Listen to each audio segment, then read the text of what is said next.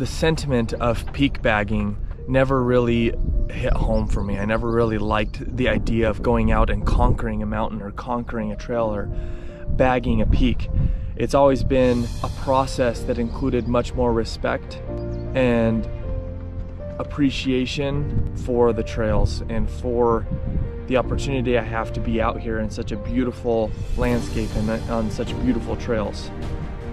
The snake represents something that is potentially dangerous, but if you respect it and have a bit of admiration for the place that you are in, that you won't get hurt, that you'll be able to enjoy nature.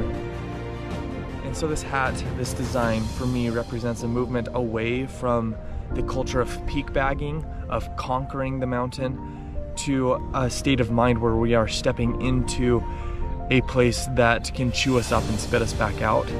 And so we need to go into our trail systems with more respect and admiration.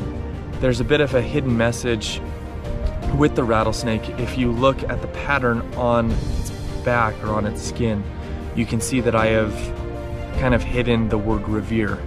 And so I hope that when you look at this design or when you wear this hat, that you remember that as we step onto the trail systems anywhere, but especially here in Ogden, that we revere and respect and admire the trail systems and the wild animals and the beautiful landscape that we get to enjoy every day.